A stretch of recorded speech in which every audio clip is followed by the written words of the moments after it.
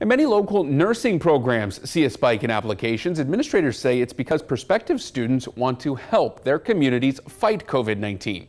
13 News reporter Richard Bodie spoke to the heads of 2 local nursing schools about why students might be more prepared now than ever before.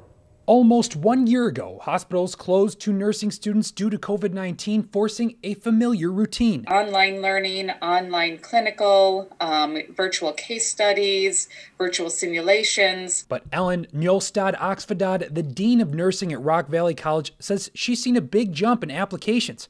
Rockford University's nursing chair Kim McCullough agrees, saying her program's at full capacity with 135 students. Nursing it's at the forefront. These administrators say that's because for the past year, current and prospective students have gotten a behind-the-scenes look at what it's like being a nurse, especially on the front lines. It's exciting to be a part of something so historical, and I think people want to make a difference. They're really experiencing things that most new grads don't experience. Just recently, McCullough says RU nursing students help with COVID testing and vaccinations, as well as contact tracing. It's a little bit more fast-paced. And it's that type of training that administrators say makes this group of students more prepared for the world they're about to go into. One student told me, I feel a sense of belonging, like we're a family and we have each other's back. A lot of things have had to be dealt with, and I think they've really learned what teamwork means. A golden lesson students are learning in one of America's darkest times.